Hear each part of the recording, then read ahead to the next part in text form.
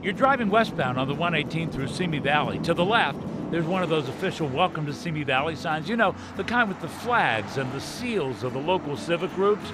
And up there on the right, that's the unofficial welcome sign, a big old happy face, and that makes others happy. You're smiling. I should be. Yeah? My happy face. That's Simi Valley Mayor Bob Huber, who says the face personifies his community. We're happy here in Simi Valley. But this didn't happen because the city commissioned it. It started as a prank.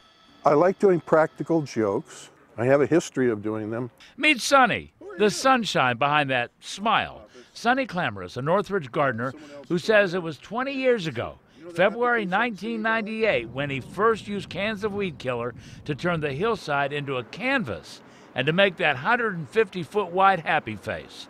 Now, many of you have told me through Facebook you're convinced it's been there a lot longer than 1998.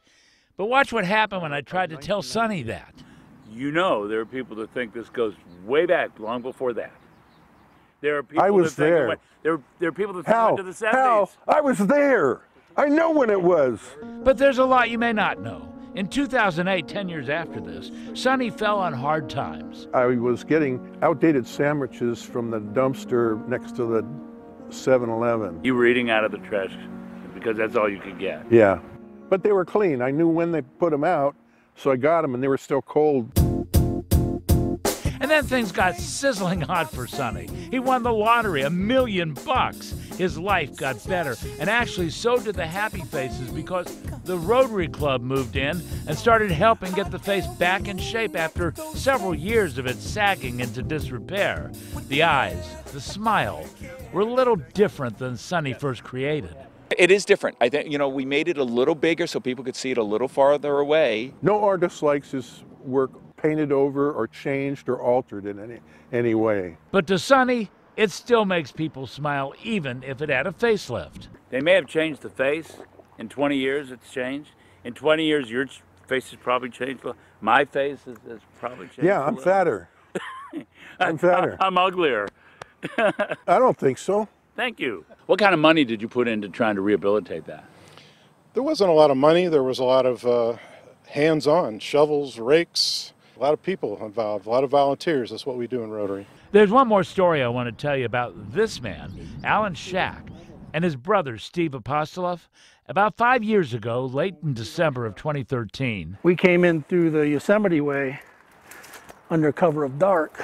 Shack says his brother Steve, who sadly passed away in 2017, he has a happy face tattoo on his arm to remember him always, wanted to bring light to the happy face so it would be smiley all around the clock. Happy train. They got solar lamps for the eyes and mouth, and up the hill they went. We came up, we actually had to use an auger bit to drill into the ground because it's so hard you can't just push a plastic stake in there. It was pretty cool, says Shack.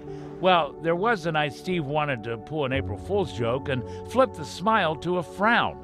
He took a couple of photos for social media and then flipped it back.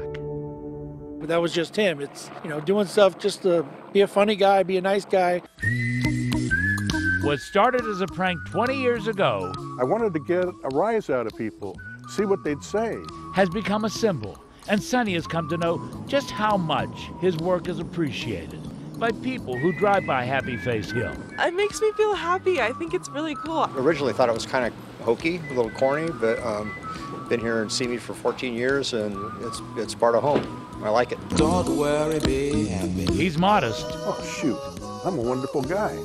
Just joking. He's actually a very funny guy who gave this community something to smile about. It's an icon for the valley. That the Rotary Club has happily maintained. You know, we got to give Sonny big kudos. He started it, period. He started it.